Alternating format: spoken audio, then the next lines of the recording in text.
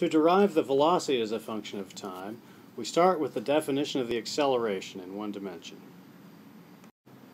We then rearrange to get the velocity differential on the left, and then we integrate both sides, keeping in mind that we're dealing here with a constant acceleration.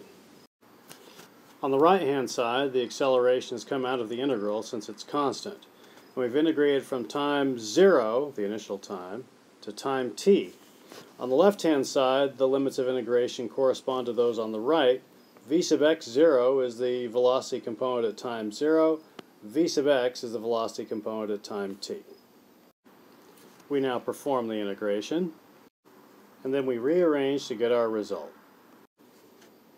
To sum up, the x component of the velocity at time t is equal to the initial x velocity component at time 0 plus how much the velocity changes from time 0 to time t.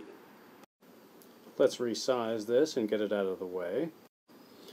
To derive the position as a function of time for motion with constant acceleration in one dimension, we start with the corresponding definition of velocity. We put this together with the result we just obtained. Then we get dx by itself. We then integrate both sides, keeping in mind again that in this case of interest that we're talking about, constant acceleration, a sub x is constant.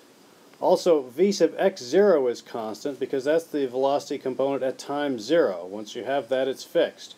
So this term and this term are constant. V sub x0 and a sub x are outside the integrals because they're constants. And on the right-hand side, we're integrating from the initial time, which we're going to call 0, to time t. On the left-hand side, we've got the corresponding limits. X sub 0 is the position at time 0. X is the position at time t. We now do the integral. Note that the integral of dx is just x, the integral of dt is just t, and the integral of t dt would be t squared over 2. We need to evaluate these at their limits. Finally, rearranging, we have our result. Now let's take stock of what we have here. X is the position at time t. And so the position at time t is equal to the initial position plus the change in position from time 0 to time t. Now, looking at this change in position from time 0 to time t, if the acceleration were 0, then this here would represent the change in position from time 0 to time t, which makes sense because that would just be velocity times time.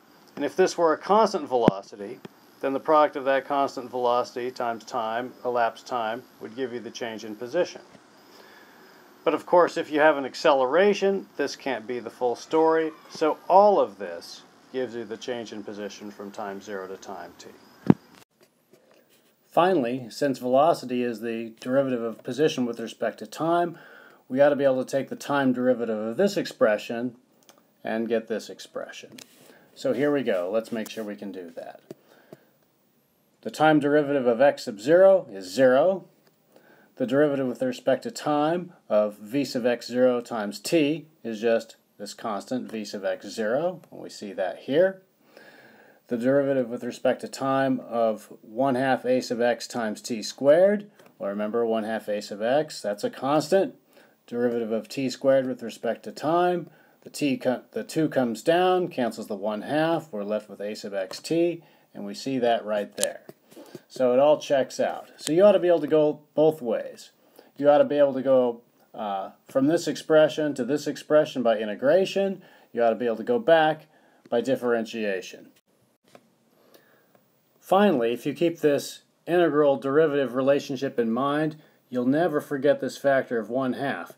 Because if this factor of 1/2 weren't there, you would have a mathematical inconsistency between these two equations.